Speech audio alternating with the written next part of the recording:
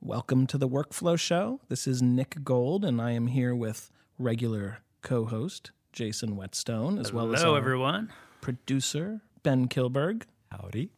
And today we have a special guest on the Workflow Show. This is Sure is special. Senior Systems Engineer of Chesapeake Systems, Brian Suma. Hello.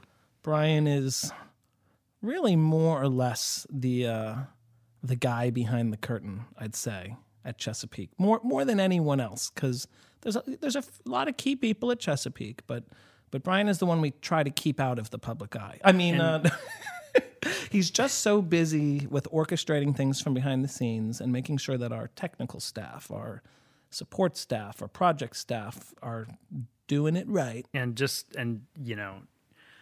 what I can say from the non-sales side of the organization, he is the person that we all go to when we have questions. So he is like our number one resource. I think the phrase I have used is kind of spiritual leader. He's the great and powerful Oz. Yeah. So Brian, as our senior systems engineer, I have had the pleasure of working with for the last 12 and a half years. I've been at Chesapeake. Of course, Brian was at Chesapeake before me, Nick, and not many people in the Chesapeake organization can say that. Brian was of the two original members of the Chesapeake Systems Pro Video team, which included himself and Christian on the BizDev side, Christian Malone. Shout outs to Christian if you're listening. And Brian was the one who was saddled with having to make all of this technology work for video editors and producers and broadcasters and all of that. And so Brian has many projects under his belt, and Brian was really the main person to get us into more sophisticated storage systems at Chesapeake Systems, which of course is a big part of what we do today. SANs, file servers, most of our activities in these areas are the brainchildren of, dreams come up with by Brian as far as areas that we could wade into. And so Brian is really our main storage guy, among other things. And so for today's episode, I thought we would talk, Jason, and the rest of you guys, about file systems and beyond. Brilliant. Ben, that's where you should, in post, put the echo on beyond. All right. Maybe that's just enough of that right there. So, file systems. What is a file system? What is a file system? We throw that phrase around so much at Chesapeake Systems. We talk file systems and volumes and drives and all these fun things. So, Jason, let me ask you, before we get to the expert in the room. Well, you're also an expert in the room, so I just kind of was looking in your direction, so I thought I'd ask you. Jason's like, I'm an expert. Expert on. Jason, what do you think of when you think of a file system? Well, it is a layer of abstraction, I guess, or a layer between the operating system and the storage media. So the storage media would be your spinning disk or your SSD. The operating system would be your Mac OS or your CentOS or whatever you got. What is communicating between the operating system and the disk? So, okay. And Brian, we're going to kind of stage this for you to just explode all over. Okay. So this is a little leading here, of course, but let us continue to lead this a little bit. So, Jason... by the way, that was a definition that I kind of came up with in my own head when I started hearing Brian talk about file systems many years ago. Yep. Because I had never heard of the term file system before. But you were so I was like, I wonder what that would be. Well, it's probably... But you were using them, right? Absolutely. In fact, I think I can make this claim that if you have been using a computer, really at pretty much any point, if you've owned a computer, including a mobile device of the last 7 to 10 years or whatever it's been, a laptop, a desktop, your smartphone, you're using file systems all day long. You might have even created one, right? Sure. So when we'll have some of our customers, including the non-IT support staffs, just any Joe or Jane computer user, when would they have had reason to more directly interact with file systems, Mr. Whetstone? Well, you mentioned creating one. When you go to Target or Walmart or Best Buy and you pick up a 1 terabyte, external drive, Like and a it's USB drive. a USB drive, and it's it's $59 or something like that. And So like, you're wow, saying that's a great deal. It could be a hard drive. It could be an SSD. Yeah, it could be a hard drive, it could be an SSD, and you bring that home and you plug it into your Mac OS X Sierra machine. Sometimes something happens. And what happens? Well, dialogue comes up usually. something comes up and says, "Hey, this disk is not authorized for use on this, or not." It says you have inserted a, what's the exact phrase? Brian, you probably remember it. You have inserted a drive. It basically It's not says this readable drive by is this not operating readable by system. this machine. Do you want to initialize The it? drive is not readable. Okay, so in the world of IT, which, yes, we do inhabit, in addition to the world of media, we think of our IT solutions as sort of bifurcated, right? They have two halves to them. There is a physical part of them, which is the hardware. Spinning drive or the SSD. I mean, it's the little pieces of metal that they're held within. It's the magnetic recording media with the magnetically adjustable, bits essentially that little platter reads, or it's the little flash memory-based thing. But it's obviously the thing you can throw at the wall. Mm-hmm. But there's something you can't throw at the wall. Which would be the software portion. Software. And let's just all take a minute to remember that most of what we all do every day is just rearrange magnetic powers on a piece of metal. Yeah, it's true. I mean, the majority of the world, it's funny. We sell a lot of storage. We've sold petabytes and petabytes and petabytes and petabytes of storage in the 13 years or the 15, 16 years which Brian and I have been with Chesapeake. And most of our clients, and frankly, I think less our own staff and our own side, but I think most of our clients, they think of this big storage system, and they think of those RAIDs in the rack. They think of that server that they're all connecting to at the office. Right. They think of flashing lights and something that cost a lot of money, and if they go into their server room or they go to that little equipment rack that we set it up in, they can knock their hand on it if they want. There's cords plugged into it. The files are in the computer. But we know that there's a layer to all of this that is software. It's bits. It's how the information itself is organized, not the physical medium that the data is stored on. And that layer that's non-physical entirely, other than the energy that defines which position the bits are in, and then how the bits process other bits, it's that's invisible to most people, and yet that's as big a part of the storage system that someone is buying from us Absolutely. as the hardware, right? What would the files be without the file system? Well, and that's what we're going to get into today. And today, a file system, you could make a career of it, as Brian and some others have, and people who write file systems for a living, and companies that we work with that sell file systems and just the file system. So today's episode, we want to try to just quickly offer a primer to our clientele or our listeners as to what a file system is, what are some basic ones, what do they do, why is looking into the file system side of a storage system that you're considering an investment in as worthy as looking at the hardware or any other spec to the storage system. Yeah, how many people are connecting? What's the bit rate? What kind of switching are we using? Is it a fiber channel or an Ethernet network? How's the traffic all work? But okay, those are all important factors. We talk about those all the time with our clients. We don't tend to get as deep into the file system conversation, and it's something I think our clients should be more aware of as another very key aspect of what they're making the storage system investment in. Absolutely. And this is where I'm going to just chime in really Please. quickly. So the reason why it's important that people understand about the file system layer, it also will help kind of drive home the point that we make on a daily, if not hourly basis to many people, is that RAID is not a substitution for backup. At no point in time should RAID ever be, considered, well, I don't need to back up my data because it's RAID protected. I'm RAID protected because the part of the part of that they're usually missing is they're forgetting about the software wrapper that goes around that.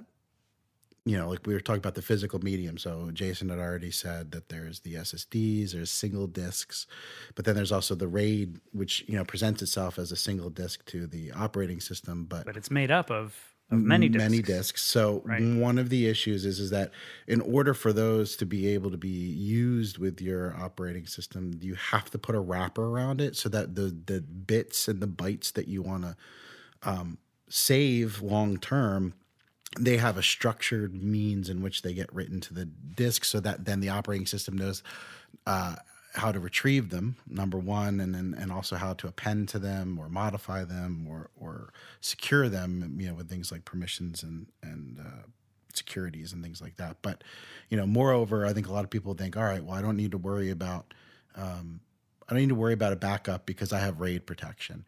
And while RAID protection, yes, it's a layer of safety, maybe. It's a layer of safety. Really, at the end of the day, RAID is to really minimize downtime. The likelihood that you're going to, have a hard drive failure is pretty significant as they grow. The more hard drives you put into an array, the more likelihood statistically that you'll have a failure. But losing a drive or two, depending on your RAID level, that is not about data protection. That is about uptime and making sure that you minimize the impact to your business. Right? Yeah. Because on top of that RAID set or that physical medium is the file system layer, and you can always have file system corruption.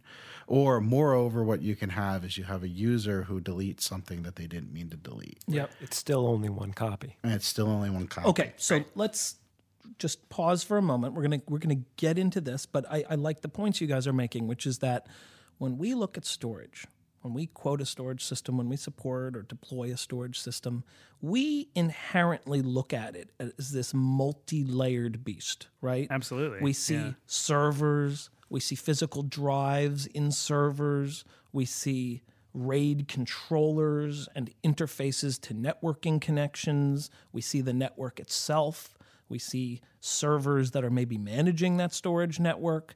There's all of this stuff that we see when we sell these things, and yes, the file system layer is just one, and it's one layer of that, and it's one that can cause problems, much like having a drive fail can cause problems, having a RAID controller that has cache memory that got corrupted can cause problems, accidentally deleting a file or a malicious user formatting your entire SAN can cause problems. And so I really want people to understand that this file system is it offers its own features, but it also offers its own sort of risks, and there are file systems that are more or less appropriate for different tasks. So let's start with that basic scenario, the one that our users are familiar with. You pop in the drive. A little dialog box comes up. It says, well, this is kind of a dumb piece of hardware, right? This is a dumb piece of hardware that I don't know how to understand because it's lacking something. You have to press OK to format it. That's the big thing that most people are familiar with. I have to format a hard drive or an SSD that I plug in or a USB stick. So when I look at this act of formatting a physical recording medium, like a USB stick or a hard drive or an SSD or an entire RAID or whatever it is, I think of, and Brian, I want you to tell me, am I right? Am I wrong? Is there more nuance to it? But I think of these file systems as kind of being two things first and foremost.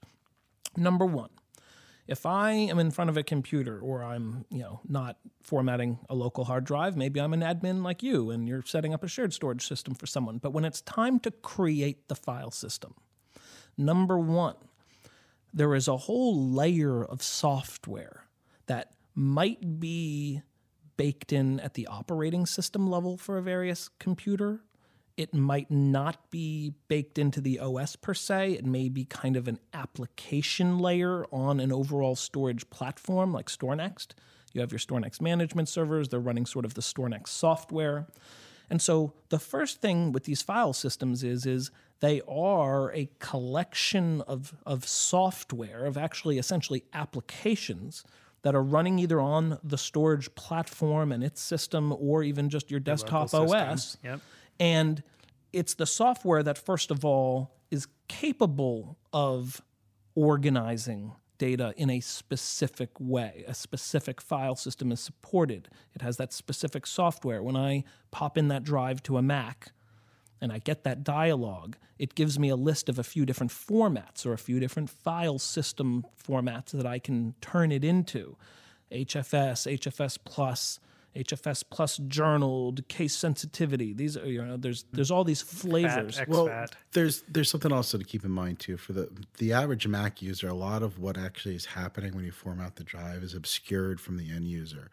So when you click on a drive and you basically say erase, the two things that it's doing simultaneously is, one, it's putting a partition map on the drive itself, and then it's then putting the file system down on top. On a more sophisticated operating system like, say, Linux, even though there are a lot of desktop Linux solutions out there that have a very similar disk formatter, when you do it at the command line level, you can really sort of see that the very first thing you need to do to prepare the disk to even put a file system on top of it is to put some sort of Partition map. So it's almost like the partition map. I just want to relate this, like, metaphorically, right? It's almost like before you build a building, before you even get to the foundation, you need to grade the land. It's almost like the partition map is a little bit like grading it. It's getting it ready for the foundation. I don't know. I wouldn't go that so far. What I would probably, if I was trying to make a similar sort of metaphor, is I would say it's if it's putting up new construction and you've got drywall, and before you lay down the paint, you need to put on primer. Mm-hmm. All right, because you need something that the paint can adhere to pretty well. I like that. You're painting a wall. So you need to put down the primer. So the primer is real basic. It's usually, it's gray, it's white, it's whatever, it's nothing. There's no pigment to it. But its main job's function is to make sure that the paint that goes on top of it adheres in the best, most even manner possible, right? So if you think about that, when you wrap so what you can do is you can wrap a hard drive, and that partition table that you're putting on top of it, it does a lot of things. Like one, it says, am I going to have one file system or many file systems? Okay. So you can have a single physical disk, and then you can carve that up into, multiple segments, because maybe you have a reason to segment your data. Besides telling it that, it also says, it tells the file system, how big the individual drive can be. So if you get a MS-DOS, file system, they usually don't handle drives larger than 2 terabytes. With something like a GPT table, a GUID partition map, something like that, they can handle drives, a single drive. And again, we're not necessarily talking about a single drive. We're talking about a single volume. A single piece of medium. So you might have 4 1 terabyte drives that presents as a 4 terabyte volume because they're a RAID 0. But at the same time, like, the operating system, because that's happening at a much deeper level, doesn't know that. It just sees this big giant thing. So the partition table says, all right, well, you've got 4 terabytes. If you use the wrong partition map, you're not going to get access to all that.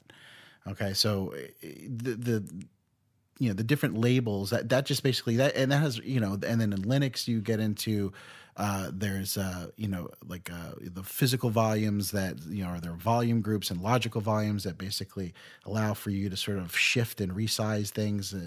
OS 10 in the most recent years, they have core storage, I think is what it's called now, which is basically just a ripoff of Linux LVM, in my opinion. And again, everything you're talking about now is just happening at the software layer. It has nothing to do with the physical hardware. That's the trick. I wouldn't even call it at the software layer at this point, because when we talk about a file system, we're talking about kernel extensions, we're talking about modules. So it's almost like at a driver layer. Mm-hmm. So you have a driver that says, I can connect to this piece of hardware either using a SCSI protocol or some variant of that. But then, like, the next step up, you have a module that basically then says, okay, now how do you interact with this? So if that module is sort of the layer of the OS stack or the storage platform software stack that kind of mediates, the file system, part of the second thing that I think of when I think of what are these file systems is I think of a usually hidden, subtle, not a file that you can find as a user sitting on your drive, but essentially what is an invisible layer of files, an invisible layer of data that is stored on these drives, right? Like when you format your drive, one of the things that people notice is, oh, it's not quite as big as the box said it was going to be. And there's a few reasons that can occur. It can have to do with whether you're looking at things in base 2 versus base 10, and some manufacturers look at one versus the other. But let's say it's not the base 2, base 10 conversion issue of whether you're actually talking about megabytes or mebibytes, which is a whole other workflow show waiting to happen.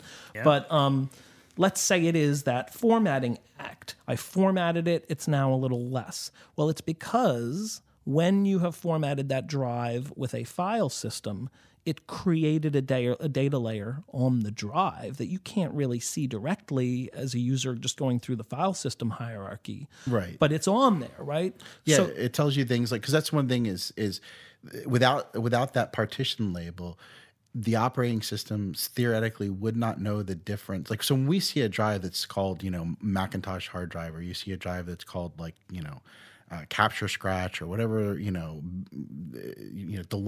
because some people are clever and name that as their time machine backup.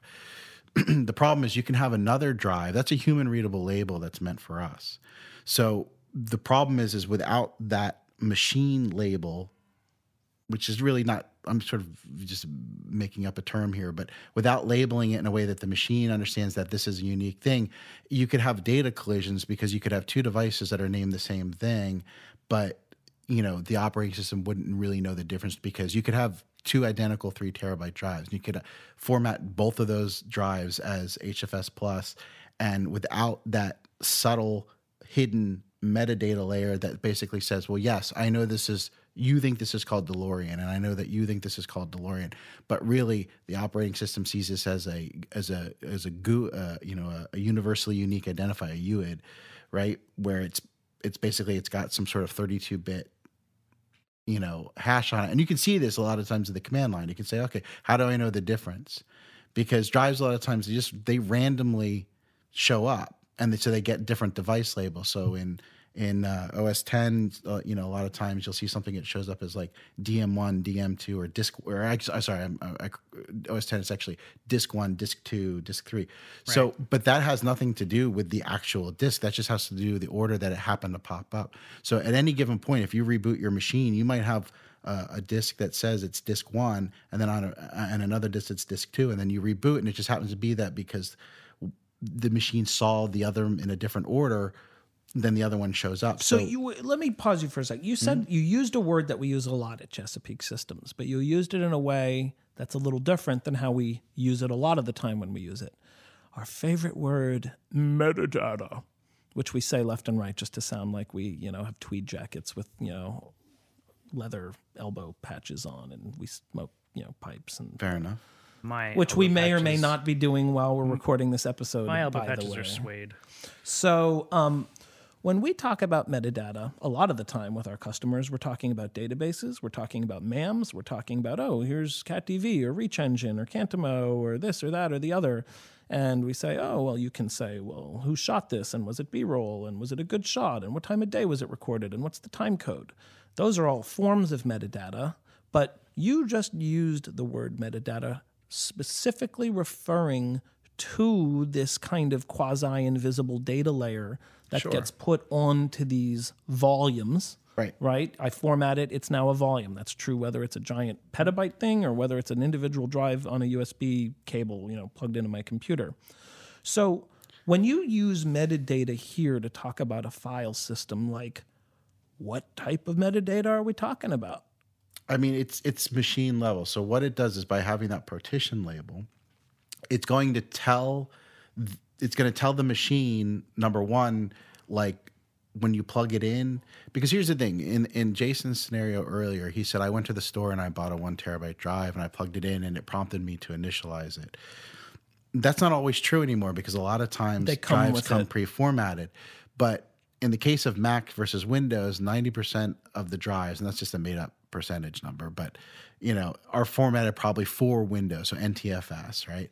So Macs only have a read-only driver for NTFS unless you're using a third-party software like Paragon, right?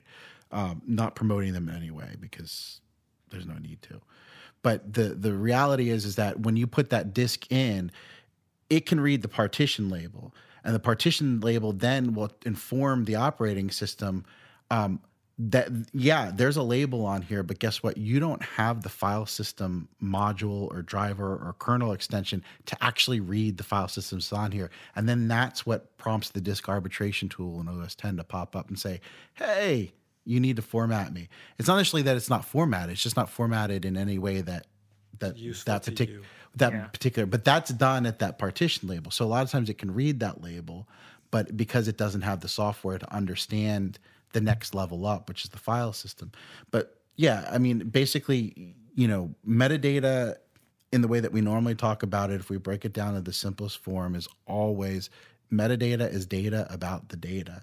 So that metadata label that's on that disk, it's describing to the operating system expect. It's literally down to the level of hard drives, the kind of granularity with which they record data are referred to as blocks typically.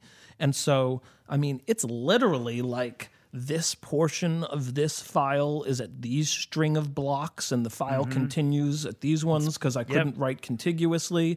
By the way, this is also the name of the file. This is, by the way, the whole directory structure and the name of every directory and where things are organized. This is the file creation date, modified date, last open date. In fact, different file systems have different types of metadata that they generate now. And other operating systems, the partition table is also where you store things like whether or not that device is bootable. So for instance, if you have a Linux machine and if you have ever run through the setup a system, it'll actually tell you, so where do you want to locate the boot sector, and typically it's in the partition label itself. So, because that gets read by the machine code, because the machine code is what's loaded before the operating system.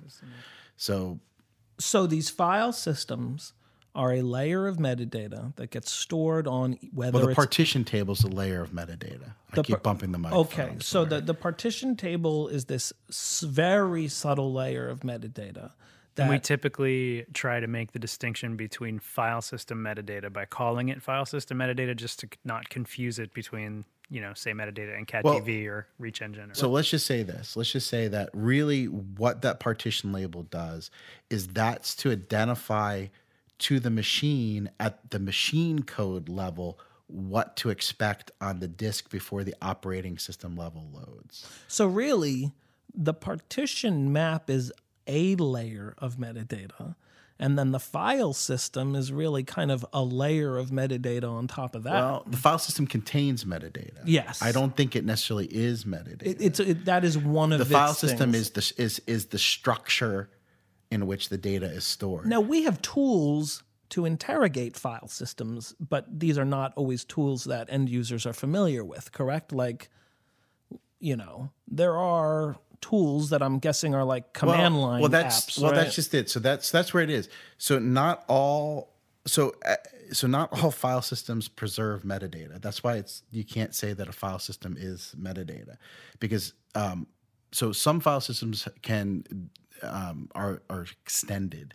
And I'm not trying to use that word to confuse it with macOS extended, but some file systems are extended in that they can actually contain things like extended attributes. Sure. They actually preserve certain bits, like so that they preserve like POSIX compliance bits, like user owner group.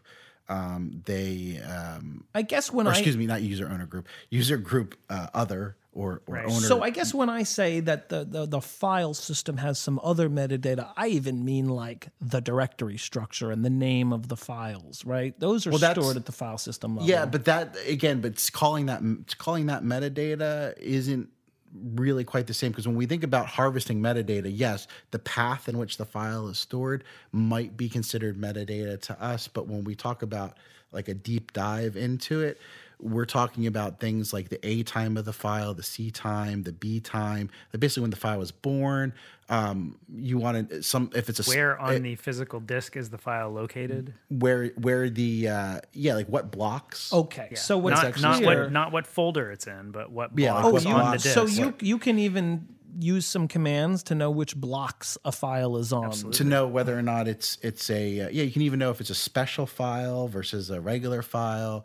versus a directory entry. Okay, versus, so there's all of these additional pieces of info about the data that we're storing on whatever type of storage system. But it's dependent on choosing the right file system. This is a good segue then. We've covered a number of areas relating to file systems. They have to do with this layer that gets put on top of the partition map. It kind of is some very specific metadata about about where the files are, which blocks they're on, all of these characteristics of who gave rise to the file, when it arose, all of these things. I mean, something that a lot of people don't know is like, you know how when you delete a file, you actually have to really write over the data for it to truly be deleted. Because otherwise it's just a little flag that gets set at the file system layer, right? That says you can write over these sectors of the disk now. Absolutely. So again, that's all happening at the file system layer. So, we talked about a few of the local file systems. We said,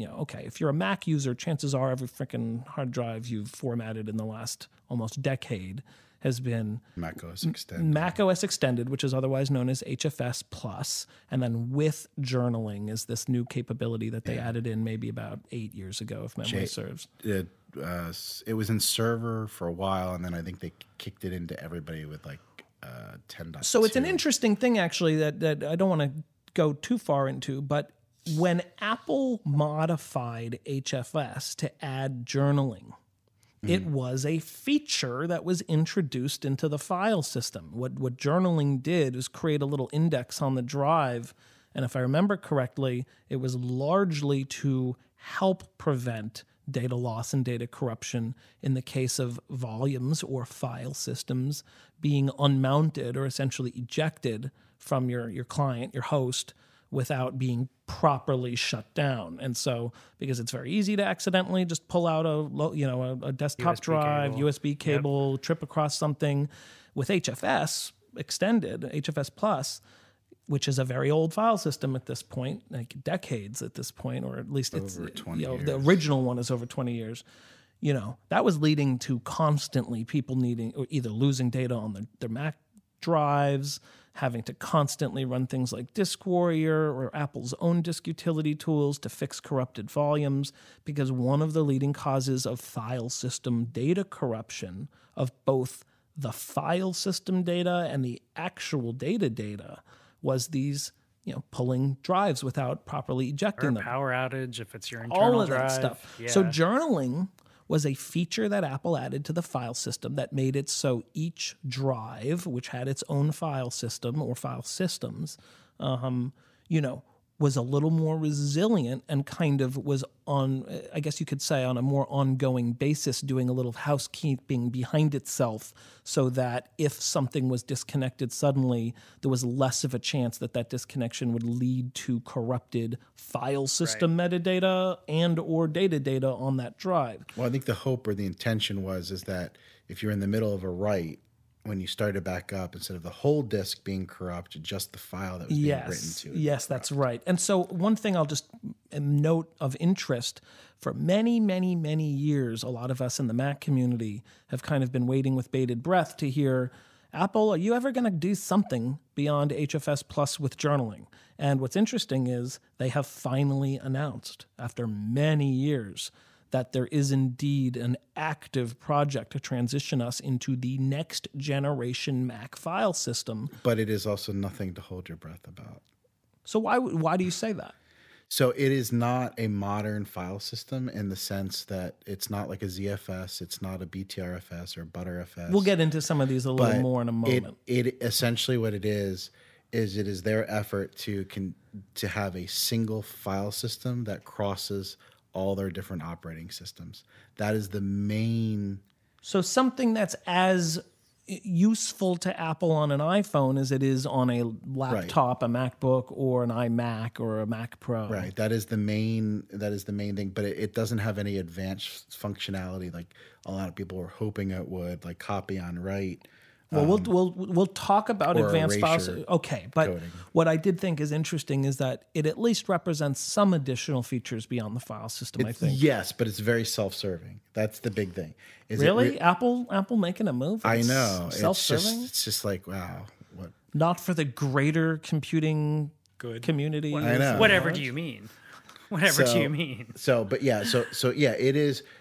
It is. Now, I'm not saying that they won't be able to, because it's more modern code. They're not going to be able to write additional features into it, because if you look at what they did with HFS, it's pretty amazing. They added layer upon layer of functions. They really drove that into the ground. I know, right? Quite honestly, it's kind of amazing. I think I forget the guy's name off the top of my head, but even the guy 20 years after the fact, when he looked at all the little patches that they did on top of his original kernel code for HFS, like he was just like, I'm surprised that they were able to get it to go as far out. And so maybe, and let's all cross our fingers here, maybe this at least represents a good new foundation on which Apple can build the next couple of decades of file system development. And, something that Apple has always done, they've sniped some very well-known amongst this community of people, which is maybe not the mass population, but Apple has sniped some well-known file system developers in the past. I don't know if he still works there, but I remember when B, and very few people remember the B operating system at this point, but it was at one time looked like it could emerge to be a very mainstream system. I think Apple grabbed the guy who developed B's interesting file system at the time, but again, there was very little evidence that it was really coming together into something we were using on a day-by-day basis. So maybe this is a sign that Apple is really reinvigorating the file system team, but maybe taking a piecemeal approach. Okay, so we've been talking about file systems, what they are, and that they have features associated with them. One of the features that's probably worth us taking a moment to chat about, guys, is that some file systems are inherently designed to have just a single user interacting with them at a given moment. Right. And some file systems are inherently designed to have multiple users. And remember, when we talk about users here, guys, and we'll go through some use cases in a moment, but it could be a computer that is a user to a system, like a server with a piece of software that automates certain tasks, or it could be an actual human sitting in front of their editing workstation. So just to reiterate that, a user could be a machine or it could be a person. But some of these file systems are designed for one user to be modifying them, and some are for many, right? Well, I want to just clarify. So most file systems can handle, in fact, I don't know of a single file system besides maybe ISO, like what you would find on a CD-ROM or something like that. But most file systems are inherently multi-user read. Multi-user read. Right, because having, it's not saying that you can hook up 5 people to a single drive, and unless you do some really cool finagling with the kernel, it's going to try to mount that drive as read-write for everybody. But most file systems can handle multiple reads. It's multiple writes, which is where it all falls apart. So what's the difference as far as a file system is concerned? Not that they are, because they're non-sentient, unless you believe in panpsychism like I do, but that's a totally different subject. Panpsychic file systems? No, panpsychism, it's the belief that consciousness is sort of baked into the physical reality of the universe. But again, subject for another day. So the great file system in the sky. For the time being, wink, wink, nudge, nudge, let's assume that file systems don't think about things. But if they did, I guess, why does a file system care? Why is it a file system okay with multiple people reading data off of it at once, but not okay with multiple people writing data to it? Or, as we sometimes would say, doing anything that modifies the data, whether it's deleting data, changing data, adding data to it. Those are all writes versus reads. So why does a file system care whether people are reading or writing? Why would that affect it differently? What happens when 2 cars try to be in the same space at once? They crash. It's a giant so mess, what does that? isn't it? What does that mean? What's Cannot going on? occupy same space at the same time. Well, I mean, the reality is that the reason why I can handle multiple reads is because when you are on a multi-user operating system like OS X or Unix, and even if you only have one user account, you have to realize that there are so many daemons that are operating as a process, reading different things in the background. Demons, you say? Demons, I say. Aren't those the cute animals in the Golden Compass series? Now, I say demons, and I'm sure around? that people will find fault with that because they're if he's supposedly the... They are DAEMONs. I say daemons because I say daemons too. that So is how my can we preference. how can we take a look at all these daemons and what they're doing? Wait, what is it? Why are we talking about demons, guys? What's So a demon? Conjure them from your file system. It is a process that runs in the background on your computer. It's not As a something user. As Or a lies user, in exactly. It's not something that you intentionally started. The mere act of turning on your machine and starting up Mac OS 10 will spawn a ton of This is daemons. crazy, guys.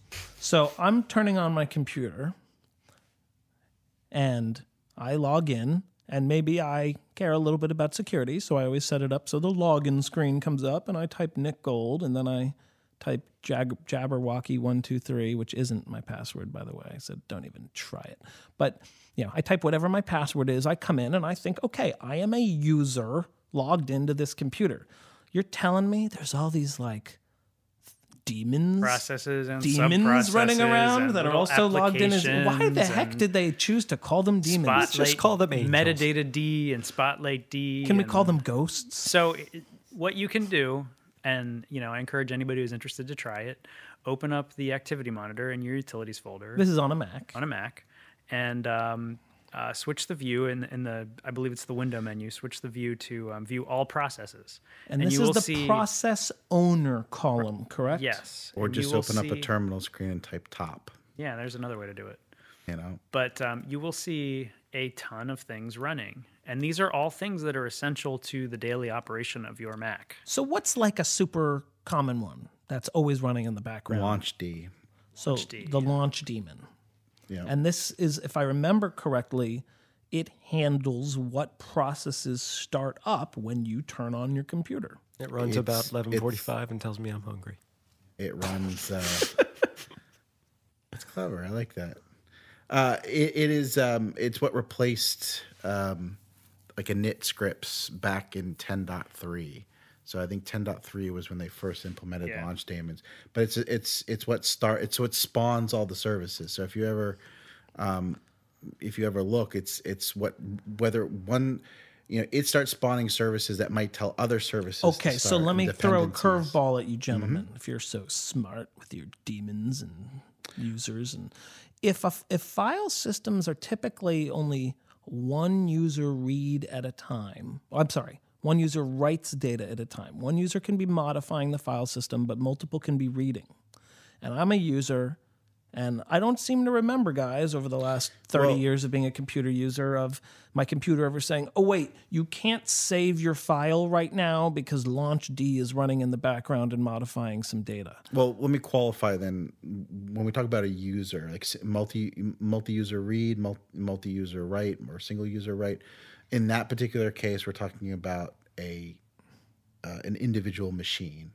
So you're talking about a direct attached storage, which is like, your USB drive or your things like that. Okay, so one machine can have multiple users writing to the media, but some of those users might be humans, some of them might be pieces of software, and some of them might be these invisible pieces, or to most of our users, invisible pieces of software that they don't even realize are running moment to moment. So those are all operating, but what I was sort of trying to maybe poorly get to was that, the file system, you can have it be reading constantly back. It understands that. Where it all falls apart is when you have multi-machines trying to write to the same file system. Is that each of them might get the file system itself is stupid. So the machine is going to ask, hey, I want to write this file. Where can I write it to? It's all happening way down deep, deep below the surface. And what's going to happen is it's going to say, okay, you can write into these blocks. Well, the problem is that because another machine is going to make the same request, it will probably overlap and say, well, you can write to these blocks too, because the file system isn't going to be able to know that there's a difference. So whereas the blocks, when the blocks are already written, when the machine asks, I want to read from this file, those blocks never change. They're always going to be the same. That file is going to always have been written in the same place. So let me ask you a question then. So let's take this into a real world example. We sell people sometimes our own file servers. We'll use this as one quicker example of a file system that we use in the real world. We sell people a server. It's going to just be a file server. They're going to hit it over a file sharing protocol on an IP, a TCP/IP network, Ethernet network. This might be one of our boxes that runs sort of the OpenE operating system. It might be one that runs sort of our Chesapeake Linux variant that we kind of use for our own dark purposes, CS Linux. Not an official Linux distro, by the way. Nefariously backing up your data so it doesn't get lost. Yeah. So we So why does it work? Why can you have multiple people write over a file share? So, okay. We sell someone a file server. Mm-hmm. That file server is running the operating system that's running that server, usually a Linux variant. Not always, but sometimes, usually. And then that Linux, okay, we put a whole bunch of drives in that server, and it has a RAID controller card, and we set it up to be a file system. And last time I remember, we have multiple users hitting those file servers, both reading and writing to that file system at the same time. Everything you're telling me, does that mean that the file system that we use for those NAS, those network attached storage devices, those file servers that we sell on those TCP/IP networks, are those multi-user file systems? Because those are multiple machines writing to them at once. It does not. So what in that particular scenario, that's what's happening is whenever you write through an AFP, NFS, or CIFS or Samba share, that's what I would refer to as an application level write. So those file systems are file systems in the loosest sense, because they're really more VFS or virtualized file systems. Those file sharing protocols, right? Virtual file system. Right. You would never, if you had a block level device and you put it into your machine and it said, I don't know what this is, please initialize it.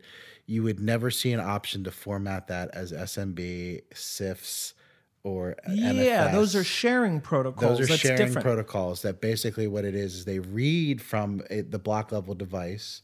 They abstract, so they basically they're looking at the file system and then they're reordering it and presenting it as another file system. But it's not really. It's not a block level file system. It's kind of lying, It's a virtual right? file It's system. sort of lying to you. It's an application, right? So just because I'm in Finder on a Mac or Windows Explorer on Windows and I connected to a file share, and it has a little hard drive icon, much like my local drive. Maybe it has a couple of guys holding hands if I'm on the Mac. Sure. And I open it, Finder opens it, I navigate through it just like it's any other drive, any other directory, my startup drive. But it's not the same, even though the behavior and the experience of interacting with it is the same. Right. What is happening is the reason why that all works with multiple users reading and writing is that at the end of the day, it's all going through a single machine that is writing to its local storage. What machine is that? It's the file server. So that's your file server, NAS head. So the server that is the file server that has its own onboard storage, it has the one machine reading, both reading and writing. It's the one that's committing the data. Is the file server itself. Yeah, you're writing through that machine to the disk. You're basically, as the user, telling the server, you can write this, please write this file. And the server is saying, okay, can I write this file? Yes, I can. So what file system is it actually running? In the case of those little OpenE file servers 99% of the time we use XFS. So what's XFS? So XFS was actually, I think it was developed by SGI originally. Actually, it might even been, you know what? I might be wrong. I think XFS actually might have come out of the, remember the Real Media Player people? Mm-hmm. I think they might have. Interesting. That sounds vaguely familiar. I can't remember if I might be remembering that wrong. But basically, it's a low latency file system that has the ability to store, hundreds of thousands of files. So basically, the reason why we choose that file system 9% of the time is that if you look at traditional Linux file systems like ext3 or ext4, if you ever wanted to see it break real quick, just do 4i in, left curly bracket 1 ... 75,000. He's right, talking curly demon talk. bracket, colon, do, and then do touch, and then $I, semicolon, done, right? So you write that once it's a for loop that's iterating through 1 through 75. That's a terminal command you just gave Yeah. us. Okay. And what that's going to do is if you are on an ext4 file system, or if you're on an ext3 file system, ext3 at around 32,768 files written, it's going to choke. It's going to say, I can't write anymore. Just to be, vague about that number. Right. It might be, sometimes it's a little bit higher, right? I don't remember the exact, but then you do the same thing with the ext4, and then that's going to choke at about. When you say choke, you're saying because it's going to not be able to write any more data. Because the feature of the file system only has it can only support a certain bit depth value for number of files. It can support more than those files if those files live in directories, but a single directory can only support that many files. Roughly, it's 32. Roughly, what you would call 32,000 files on ext3 and 64,000 files. So that's an issue when you're talking about like an entire movie and a DNG or Sure, frame right. sequences. Frame sequence. So XFS does not have that limitation. I have tested it up to 100,000 files, and I know that we've done more than that. So it's been a really good file system which is why we typically use it. It's also, like I said, it's low latency. It has, I can't speak highly enough about it. However, the downside to XFS is that if, depending on the individual size of the volume, we kind of have to limit the overall capacity to about 240 terabytes. Previous earlier versions, we would say, well, let's not exceed 100 terabytes on a single file system, because in the event that you ever had to run a file system check because of a improperly shut down machine, it could require up to like 2 terabytes of RAM to complete that file system check if you grew it exponentially. So this is an interesting issue that you're talking about, which is that we still find ourselves, this has come up now several times, and we'll move on in a moment, but I want to make this point. It's like, and tell me if I'm right or wrong here, guys, it's like we're kind of using file systems that were designed years ago, despite the fact that we're in the tech industry that has tech that changes like every 2 minutes, that just in the last, 3-4 years, we've gone from like 2 terabyte hard drives up to 10 terabyte hard drives. So you're saying that file systems have these functionalities, many of them, but some of them include how many files can be in a directory or on the entirety of the file system or whatever. And yet we have this hardware that keeps going bananas as far as its growth and how much denser it is, how much space you get out of a hard drive or an SSD. And so it's almost as if the hardware is often outpacing the development of these software and data layers that manage the data storage hardware. Absolutely. So we're constantly having, and I know this to be the fact, right? We're constantly looking at what's around the corner and how can we extend into new or different types of file systems or technologies that relate to file systems that essentially allow us to even just take advantage of the hardware that's now on the market, right? What we definitely are looking at is we're trying to make sure that, depending on the use case, that we're matching the right file system with what the client is trying to accomplish. So I think we will have to revisit some of the more nuanced details of kind of our file system futures in a future episode, and I'm happy that we get together and do a part 2 sometime in the not too distant future, because I want to get more into what our R&D work is around these new file systems. But I kind of think that with time limitations, we should probably save it for the next episode. So with that said, let's talk about another file system that we have a ton of experience with, that from everything that's been described so far works differently, which is StoreNext. By the way, just to tie it up, XFS is actually SGI. Oh, it was actually originally developed by Look SGI. at that. Yeah. So thanks, Wikipedia. StoreNext, speaking of commercial file systems. So Real Media was Isilon, then, I bet. That's probably where I got confused. Anyway. Sorry. So, and some file systems are open source and some are proprietary, right? Right. So speaking of XFS, so just to also bring things around, so XFS by inherently is a single user. When I say user in this case, I mean machine Client system. It's a single machine read write. Okay, although I guess you could probably have it read. If you set up FS tab on sister servers to read that, it could probably read the system back. But for all intents and purposes, it's not. So they then there's a version. So that's available on just about any Linux distro. I think it's standard now on all the Enterprise Linux 7 derivatives. So RHEL 7, CentOS 7, Scientific Linux, Oracle. It's the default now for the operating system, and for the boot drive. However, one of the things that they had done is they had realized the need to basically be able to cluster it together. So there is a variant of that's not available open source that you have to pay for play, which is called CXFS, which is a cluster file system. And its main competitor is actually in the market space is actually StoreNext, which came from which was originally CentraVision's. That's if anybody's ever curious why it's called CVAdmin or CVFS.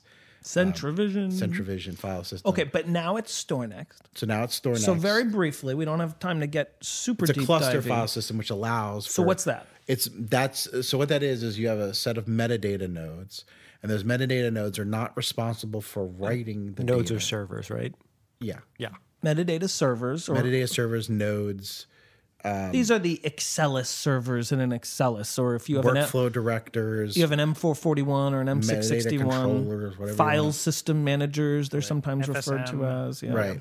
So what they are responsible for is for not writing so in a NAS environment, the server itself is responsible for virtualizing the block level file system and resharing it to clients. And then it's also responsible for reading and writing the data back as quickly as possible. Because it's having to do it for all connected users. Yeah. It sounds like an awful lot of overhead. Right. So StoreNext is different. So StoreNext is different in that you have a set of metadata controllers that are not responsible for writing the actual blocks of data. They are responsible for writing basically where that data is being stored and where you're allowed to, the individual machines are. But what's actually writing the data to the disks are multiple machines. So that's a SAN, right? That's a SAN. StoreNext is a true SAN. StoreNext is a true SAN, true cluster file system. Storage area network. Okay, so let me just reiterate here. That means StoreNext has a few unique functions. Number one, because there are these servers acting as metadata controllers, and one thing we didn't mention, but I will for the sake of completeness, they actually communicate on a network that is an Ethernet network, an IP network, that isn't your general house network, and it's not the fiber channel network that the data actually gets sent over. It's a quote-unquote file system metadata only IP network. There's that word again. That those metadata controllers use to tell all of the various clients moment to moment, you, editor A, you're ingesting video, so you can write to these sections of this clustered file system, and I'm going to pre-allocate them for you, and no one else can write over them. It's like it gets write tokens. So it's basically acting as a traffic cop. Absolutely. That's the number one thing that people would describe. So that's what makes so because StoreNext has features that are both features of the software, but then get baked in via the metadata controller servers that are on that specific IP network that also all the SAN clients are connected to, that passes all of these tokens and data about who can write where at what moment, but they are actually writing to the underlying storage individually. That's features of the StoreNext file system that not every file system has. And what an interesting thing that we've all known for many years, and I think is why we've done a lot of StoreNext business, although we've done certainly a lot of NAS business as well, file servers, is that, in these file server scenarios, for many years, I think we were, Brian, you and I, going back as many years as we have now at Chesapeake, at first we were very reticent at looking at NASs and file servers and TCP/IP networks as real-time post-production edit and graphics storage environments.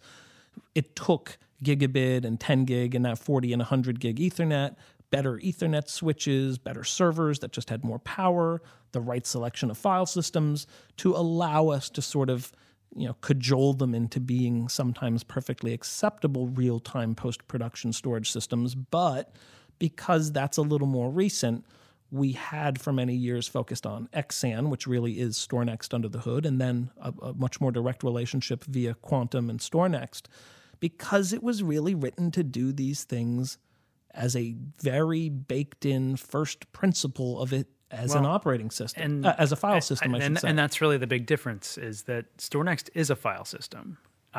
These file servers are not. They're virtualizing a file system. Now, some of them, well, let's all right. So here's a lot of people will confuse NAS for SAN and SAN for NAS. Right. Good point. And it tweaks me to no end.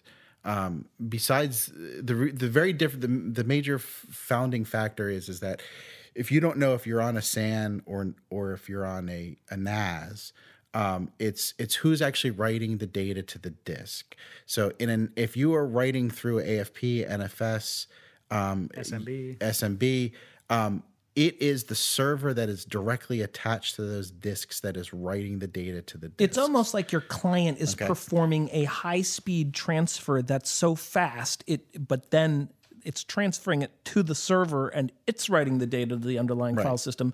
It's almost more like a transfer that's just happening quickly and tricking you into thinking you're working off of the storage. Exactly. But it's really only the file server. Obfuscated from the user. Right. So and there's benefits to that solution. But if you want to know if you're on a SAN, now here's where it gets tricky is sometimes there are these hybrid things called IP SANs, and that has nothing to do with iSCSI, just to put that out there. A lot of people think, I connect to my storage, or I'm running a StoreNext SAN, but instead of using Fiber Channel, I'm using iSCSI. Still not the same kind of thing. There are things called IP SANs, one of which, is the most interesting to me lately, which would be like Gluster FS, which ditches the whole metadata controller notion. Instead, it has these storage nodes. Now, if you have an all Linux environment, you can have Gluster servers and you can have Gluster clients. And the interesting is you have these storage nodes, and when you're not writing through an abstraction layer, you're writing through the file system itself. So if you have one part of a file that's been distributed across two storage nodes, even though the information is traveling back and forth through TCP/IP, not through block level, you are actually on an IP SAN, okay? Right. Because you are talking to the storage node, who's then delivering you the file, not a single, abstraction that's talking to a direct. Okay. But that being said, that's really the difference. I mean, So yes, there are back things. to what is a SAN, what is a NAS? And there's the difference. Panasys, which is also, again, here's a great thing. If anybody's familiar with Panasys for years, or Lustre, if you have a Lustre, or a Panasys, storage system, and you are connecting through, if you mount it as NFS, your Panasys is functioning as a NAS. However, with the most recent version of their direct flow client for Mac, if you start mounting it as PanFS direct flow, that same system, you now are on an IP SAN. So sometimes they can double duty, and it's because the underlying file system is capable of serving both types of clientele. Correct. Just like you can actually put a NAS head in front of a StoreNext file system. So got it. So, okay, let's save some of our explorations and deep dives of what next generation file systems that we've begun to explore and what makes them unique and how they take us the next 10 years down the road. Let's save that for File Systems Part 2. I want to take just the last couple minutes we have now. Well, I want to say one thing just to get... Please, say it. So the one thing I want, because I have a feeling, given the state of this particular show, that somebody's going to eventually say, well, why are you using XFS? Because you can look up XFS. It's not a new file system. Why would you use that? Why aren't you using something more modern like ZFS? And the big thing to keep in mind is that it takes about 10 years for a file system to mature. And the reason why it takes that long is because of adoption. right? You can't figure out what's wrong with something if very few people are using it. And so the problem is you have to sometimes go with the lesser of two evils.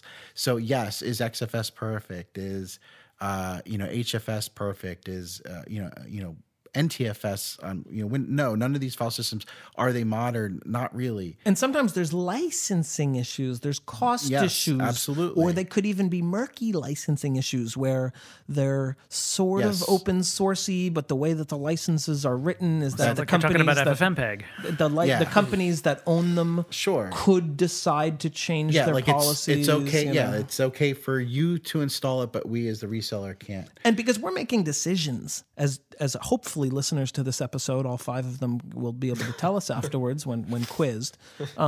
Right. They'll understand that there's a lot of nuanced factors that Chesapeake is looking at when we say this is the one we have chosen. It's proven, it's been out there for a while. It has a certain feature set that's compatible with the use case. We aren't afraid of any weird licensing issues emerging. And the reason, and I'm kind of going into my sales guy mode here, but it's something we're all obviously really passionate about. We are literally making decisions as to how your most essential data as a customer of ours is stored on the physical pieces of IT equipment that we are potentially selling you.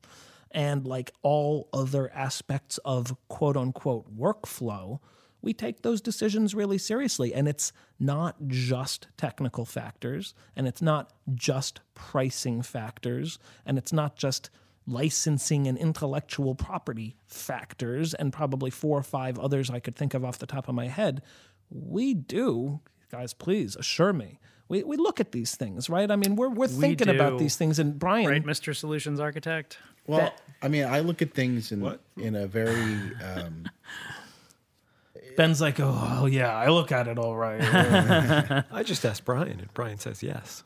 Or no. Well, this is the thing, and this is why we say Brian is sort of like the man behind the curtain, because the reality is we have Brian here working on this type of R&D, this research, developing, playing with things, experimenting with file systems, understanding what the world at large and the community of people who both build these file systems and have to support them as admins. I mean, we have Brian kind of in the background doing this as a major part of his job that then kind of spreads out across our organization. Seriously, I mean, the amount of man hours in any given year we have Brian kind of hacking around with file systems, I dare say, is probably more than most other systems integrators, and probably only rivaled by very large IT firms that are doing this with massive, massive enterprise deployments, and of course, so they have to be. And the storage manufacturers themselves, who are often writing or at least using these things. And I guess the big thing is, I think the thing that I want most people to know is that, we think about these things because we have seen both sides of the coin, so to speak, in that we went with what everybody else went with because we thought it was safe, and then we hit these limitations, or we went with what the manufacturer had recommended, and it turned out that the only reason the manufacturer made that recommendation is because they had done no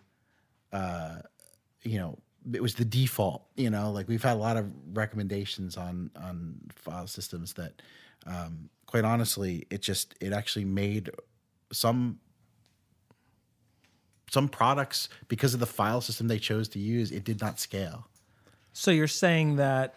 I guess the whole thing is like there's an active thought process. So I think it's really safe to say that this is literally the thing that keeps us up at night. Ugh, tell me. I don't know about you. It keeps me up. Oh, no. I have insomnia. Because the data's exponentially grown so much. Just when I first started, we had 14 drive Xserve RAIDs with 180 terabyte drives. Yep. PATA drives, parallel ATA for those who recall, 133, right? State of the art. Thank you, Alex Gross. Back when I was in my 20s. Right. So then when they bumped that up to like 250s and then eventually 500s, it seemed like wow, like who could ever use this much data? But we were also living in a standard definition world.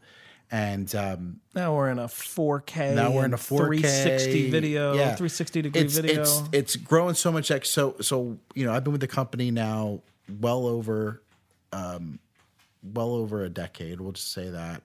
I know it's probably verging on 13 or 14 years. I think it is 14 or 15. Actually, so in Brian. that time, so just just put it this way: in the time that my daughter has been alive, which is about in March will be 9 years. We have gone from where like the largest physical drive was a terabyte to now like an order of magnitude larger. Literally, we're at 10 terabytes. We've gone 10 terabyte drives. 10 terabyte drives, and at this point in time, it's a whole other discussion to even say is rate. You just set me up for the best possible segue. So I'm gonna just write it out here, and we got like 5 minutes to chat about this. But you just set up the best segue. Is RAID enough? So we like to think of ourselves as a forward-looking, progressive, tech-savvy, kind of org. And I just said we're always trying to keep on top of these factors that are changing in the tech industry and making sure that our own skill set is staying kind of in tandem with these changes. You just mentioned a big one. Hard drives are getting really big. So we don't have enough time to delve into the RAID side of things. We'll do a whole episode on just this subject, I promise. Let's not. You don't have to be on it. It's fine. Let's just walk away with this and say this. We're good. This Aspergery guy, Brian, he made it very clear that RAID is not backup, and that if anybody uses RAID in the same sentence as backup, they are wrong. It is true that would just say wrong. Woefully wrong. RAID, right? RAID is to minimize your downtime. Do we want to say it actually makes you bad? No, okay. A bad we don't person? want to. No, say that. I just it's just one of those things. Like it's.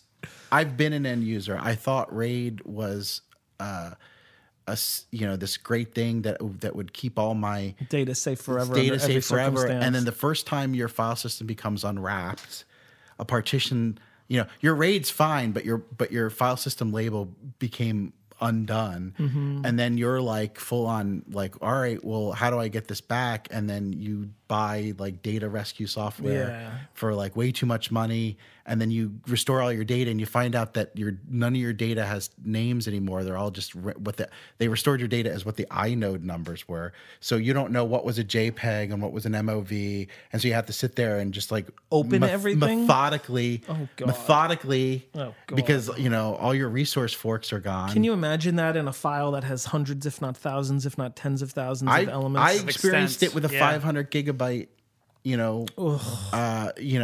10 years ago, and and now we've got 10 terabytes. Yeah, I couldn't imagine. I remember painstaking. I gave up. Okay, I gave up. Let me make this final point that we will only spend a few minutes on.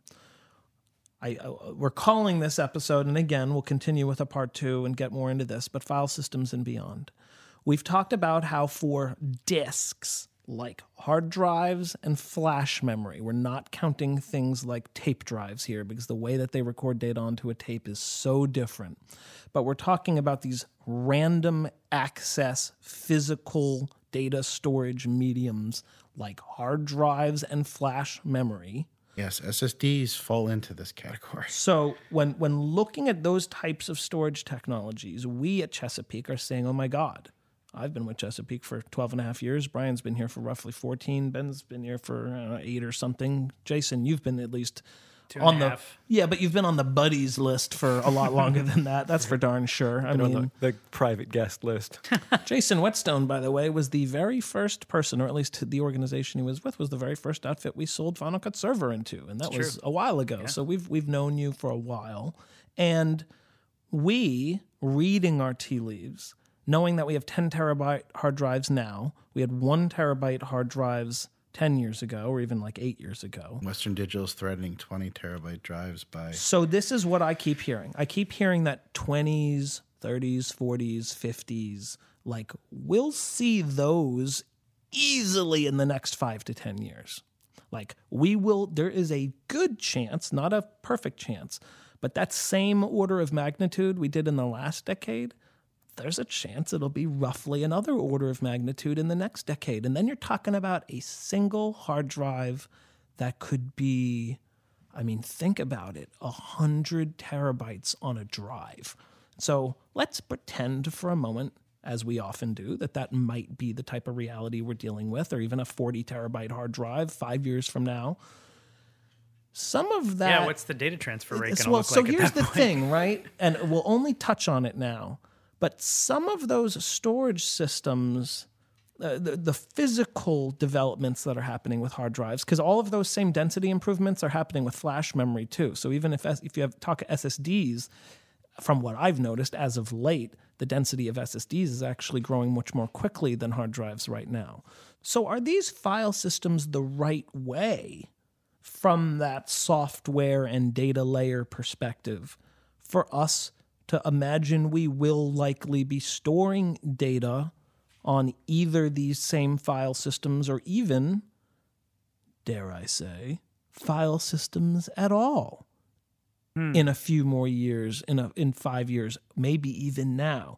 And so, of course, the elephant in the room that I'm implying here is this whole other methodology of storing data on hard drives and SSDs or flash memory that isn't file system technology. It's this other thing called object storage. Object storage. So, Brian, you're the guru. You tell me, and you already did years ago, so tell me again, and our listeners. What is this object storage thing that everyone's bandying about and saying that this is the future of our storage industry and this is how you will be writing data to large collections of that could be petabytes in size, that could be spread over multiple locations, that maybe are not as susceptible as RAID to the types of data loss scenarios that you were suggesting earlier, that are even technically compatible with a 40 terabyte hard drive theoretically several years from now.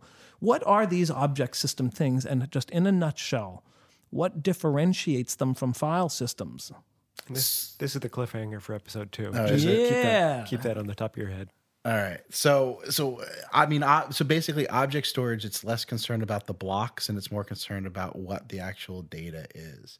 So when you talk about like parity, you're really, what you're concerned with is like how many times this file repeats across multiple nodes, and a node not being a disk per se, but a whole separate server. So it's complicated because in truth, and part of the reason why I'm hedging this a little bit is simply because there are some object-based storage companies out there who are not really object-based, but they're maybe kind of in between a file system and an object store. Right. It's one of those things. So it's and then there's some people who they claim to be object-based RAID, which is not quite the same as object-based storage. So it's really kind of hard to nail down in 30 seconds or less what object-based storage is, because you kind of have to weed through maybe we can what we're talking about versus what marketing of other companies are let me talking put about. it at you from this perspective then. But it's about the integrity of the individual file. So the file itself is basically your folder trees, your folder structures. They do not exist in terms of directory there isn't entries the root, and inodes. There's no folders create. Folders are virtual in the sense that, like, if you go to Amazon, S3 storage, when you are uploading a file, you are uploading this object. And the big thing with object-based storage is that true object-based storage is limited to I believe 3 commands, which is like put, get, and delete. So when you want to rename something, what you're actually doing is you're putting a new copy someplace and then deleting the old Sometimes there's posting involved. The put and post are kind of... Yes, put and post can be used interchangeably. Interchangeably. So, okay. remember, just trying to get some big picture Sure. ideas out there. So another thing I've noticed is, there's no way around using this word in this context. So one thing we do with file systems is we like to mount them, right? Right. So I know I like mounting my file systems. I mount What them does that good. mean? So what does it mean to mount? So when all of these file systems we've been talking about, when you as a user who has on whatever your client system is, that Mac system or whether it's a server doing something, we've talked about how you sort of have to have a driver to the file system to make sense of it, right? To read the data, write to the data. File system client. You have a file system client, and when you connect to, which is really just another way of using the term mount, but we do use the term mount when talking about mounting a drive. When I plug that external USB drive in and it pops up on the desktop and I get the cute little hard drive icon, or if I were to look at it in terminal, something with that drive name now exists at /volumes/, or in Windows, it's mounts and it has a drive name, but it's at C:, or D:, or E:. Those things, okay, I've connected to it. There is a hierarchy of folders. They're named certain things. There's the root or kind of original layer. You can walk the file You can walk through them and navigate them. I can organize them with subdirectories and subdirectories and subdirectories. And Object-based storage. you don't do any of that. Usually. Well, so Directly. again, it's one of those things. It depends on. There's a number of people who one of the truest object-based storage out there, I believe, is the Amazon S3 that most people would be familiar with.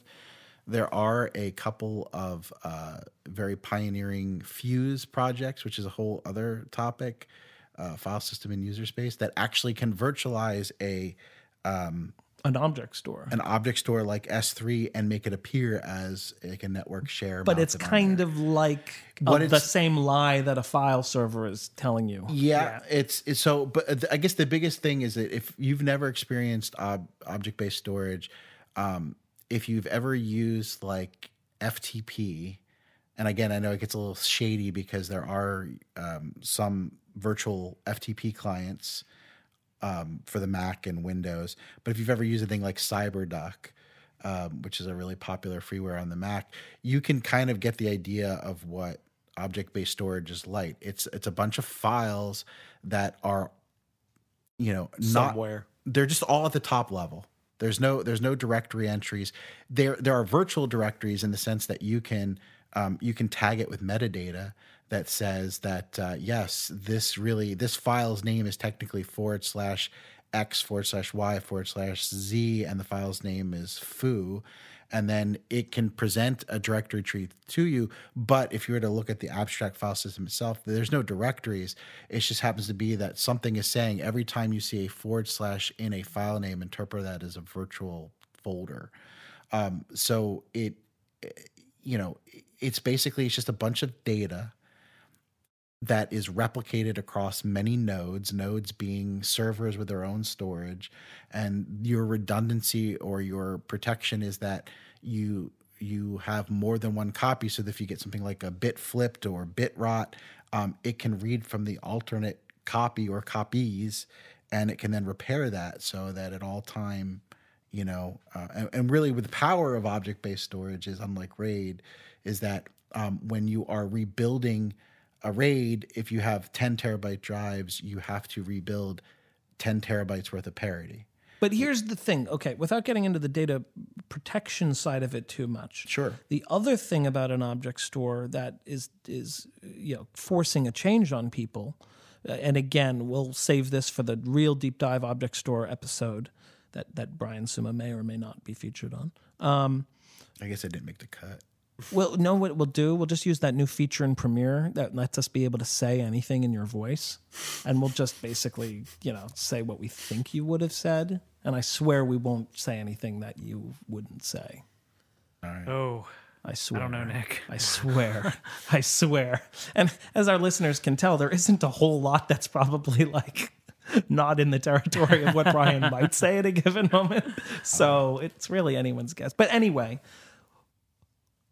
software as in the applications we use, including our operating systems and including sort of the apps that we use, Premiere, CatDV, Reach Engine, our web browser, CyberDuck you just mentioned. In order to use them with object storage, the apps that we use have to be written usually to even work with object storage, right? Like so an app like Premiere, you can't just ingest files. Typically, again, some object stores have features on top of them, but forget that for a moment. Right. So Premiere, in order for something like Premiere or CatDV or whatever, what it has to become aware of is right now, it basically has to become aware of URLs. Okay. So you might think, all right, well, most things are aware of URLs because anybody who's ever done a deep dive into like XML of Final Cut 7, which is actually what Premiere's XML is based off of. They were using URIs. They're URI, but they're all local. Yep. It's file : // Yeah, it's like localhost, point, whatever. Yeah. So but what needs to happen is that they need to basically be able to, and this is like the weirdest, this is going to be the weirdest thing. So something like Premiere, in order for it to work with an object store, it's going to have to do two things. One, it's going to have to understand what that URL is pointing to. And it's also going to have to kind of understand that it's going to have to like fetch it and cache it somewhere locally. And that because for the time being, I think it's going to happen, but object store is not particularly fast. It's not production storage. We talk about the features of these things and we talk about the features that are in file systems.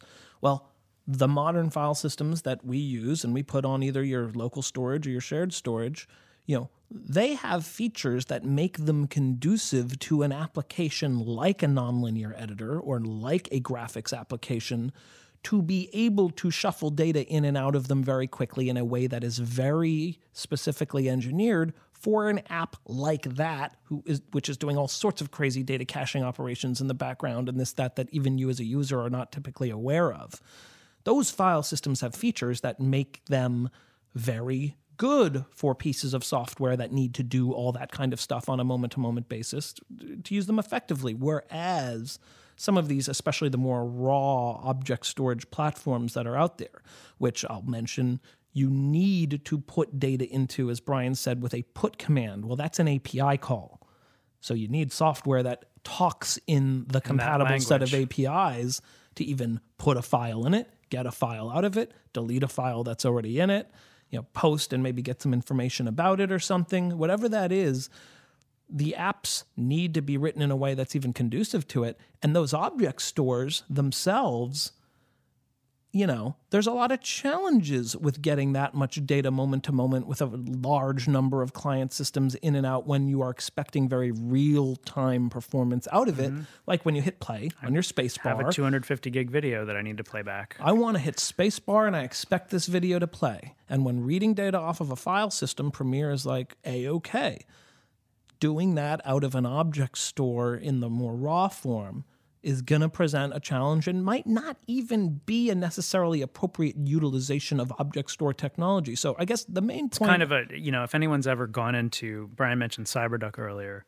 If you've gone into CyberDuck and you've said, oh, here's this PDF or this text file on this FTP server that I want to look at, you can spacebar that file just like you can in the Finder and preview it. But what's happening in the background is that's actually being downloaded.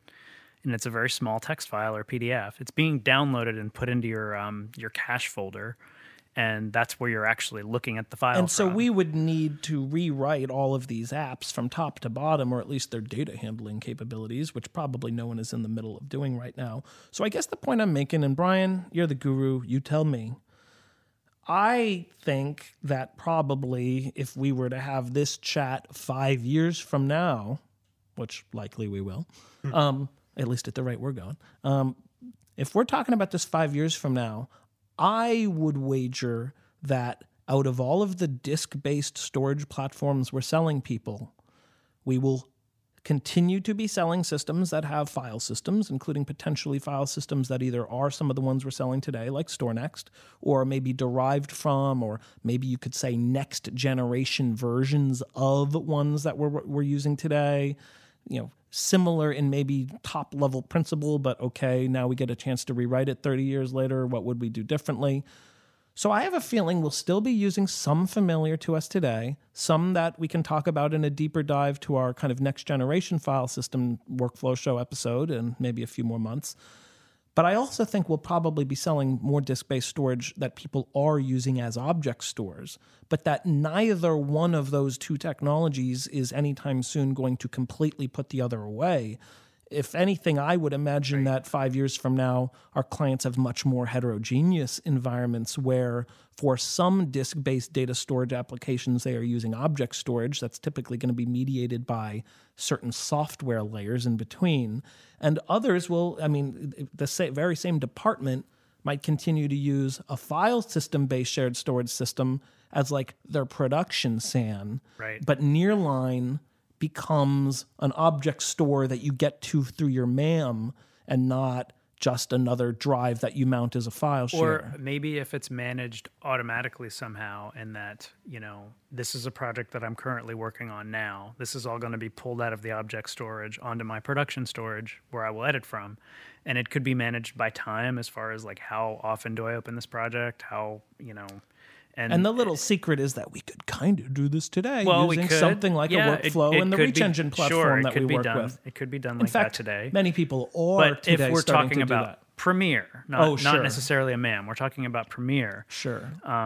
I would see, maybe in the next 5 years, the capability being that we actually still work off of some sort of a local file system, whether it be a local driver or SAN, but maybe Premiere sort of intelligently manages this shuffling of data from the object storage to the production storage based on some criteria. How often you open that project, when was the last time you opened it, something like that.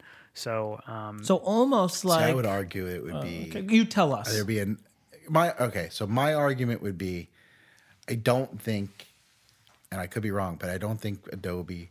I don't think the Adobes, the Apples, the Avids are going to integrate directly with object-based storage. And I agree with you there. I'm just not saying, anytime I totally soon. agree with you. Not the 5-year roadmap. I think more realistically, what will happen is a file system, possibly StoreNext, which I know that's already kind of on the roadmap.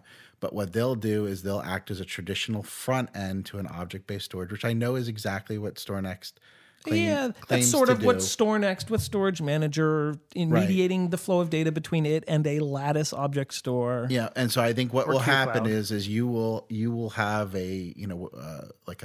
basically a file system that is maybe made up of smaller SSDs, smaller, faster SSDs, so maybe like 1 or 2 terabyte SSDs. That's basically acting as a disk cache for your object store. Do you think that will be a new or a modified file system that hits the market, say, or becomes a new community project if it starts as an open source thing? And so what you're saying is the file system layer will start to emerge as something we all kind of inherently see as a caching tier, because we all start more and more to take for granted that our bigger data sets, the big data, is probably primarily living in an object storage world, Right. but that for almost any industry, the need that will then start to occur is that local file systems are really just the thing you need to host those files for certain types of applications to work with them on a moment-by-moment basis. But it's almost like a file system might be mediating what's coming in and out of the object store moment to moment, just as a basic feature. And that, that's almost starts to become what the core job of a file system is acting as a more nuanced cache tier. Yeah. And, by the way, I think you're kind of right. I'm just going to throw that out there. Yeah, I mean, that's what I think is. I think that because if you've ever met or worked with any developers, they very clearly, they're often very quick to be like, that's an application issue or that's a file system issue. And it's like, that's not our problem to resolve. And so I think that when Adobe is going to do what they're going to do, Avid's going to do what they're going to do, Apple's going to do what they're going to do. And more likely than not is that, there's this thing that's worked out very well, which is interacting directly with a file system traditionally, and maybe in 20 years they'll working off of object stores. But I have a feeling what will happen is that somebody's going to come along and they're going to say, okay, it's the job of the file system, not the application, to work with the object store. And so there's going to be, like I said, this disk caching layer in front of it that, like I said, will essentially be basically, whatever criteria it uses, but it'll basically, everything will live in object store. So as you start to ingest to your disk cache, those writes are going to start getting dumped right into the object store. And then I think then as you start to request those, it'll recall those, and then gradually they'll expire. And basically, I will say, and this will be the maybe final thought before we say our thanks and goodbyes, but that is, I think, the vision of what Quantum Store Next really offers. The problem is that Apple has an issue in Finder and Terminal, I believe, that prevents us from fully taking advantage of it. However, if you had a non-Mac environment, that's a big part of what the whole Store Next Storage Manager package is once you start using the actual policy-driven systems for data flow between the file system layer and the object store layer. If you're using something like Quantum's Lattice object store system, or you're using Amazon Web Services as your object store, or public cloud, which is all object store. So listen, clearly we have some follow-up episodes to do. This has been great. It's always a pleasure to pick all of your guys' brains, all three of you, including Ben here, of course, and Jason Whetstone, regular co-host, as well as the esteemed, the man behind the curtain, the great and powerful Oz, Brian Suma. Holy cow, man. Woo. It's just, we get blown away by the level of knowledge in the man. That's right. Which is why we're cloning him into an army that will take over the world. It makes me sad that you guys are so easily impressed. We have miserable lives. We have horrible, miserable lives. Well, my life isn't real miserable. But the truth is, I'm pretty happy. We're not easily impressed. No, Brian is just one of the more modest people you'll tend to meet, which is part of why we love him. All right, Brian, thank you so much. Thank you, gentlemen. Thank you, sir. And we totally blew through the hour, and so be it, man. Right. I guess this is just how long it takes us to do workflow shows. And if you've been with us this long, thank you. And stay tuned for the next ones. Take care. Bye-bye. Bye.